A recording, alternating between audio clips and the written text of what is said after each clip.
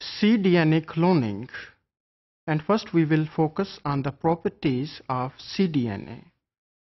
Previously we discussed that how genomic DNA libraries can be created, and you have the idea that genomic libraries, they represent the whole genome of a particular organism, and it contains all the recombinant molecules that are present in that organism.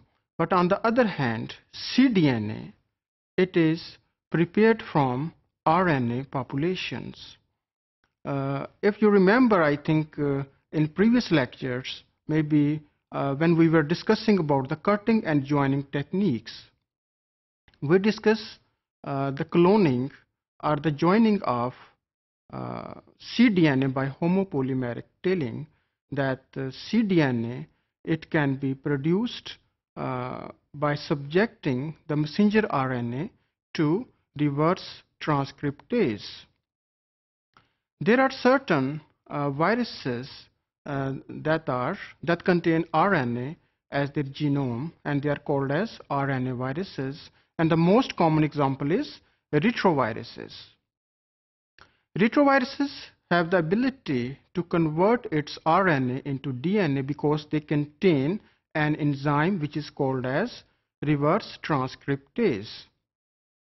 And this ability of the reverse transcriptase, it can be used in the laboratory to produce a copy of DNA from RNA, which is called as the cDNA.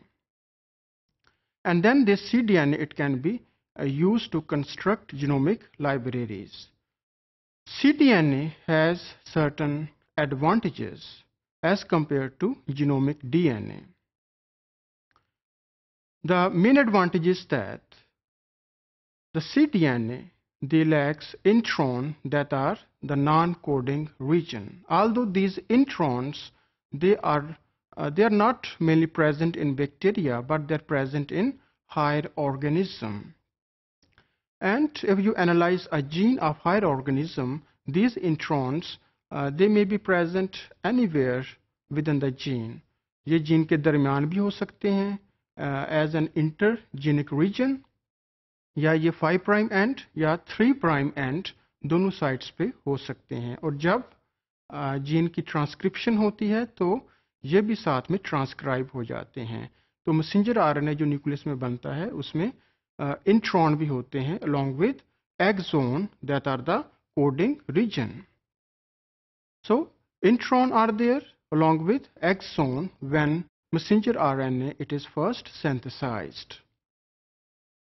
Then in the next step, the processing it is there by which the intron they are removed from the messenger RNA, and this process by which intron they are removed from the messenger RNA, they are this process it is called as splicing.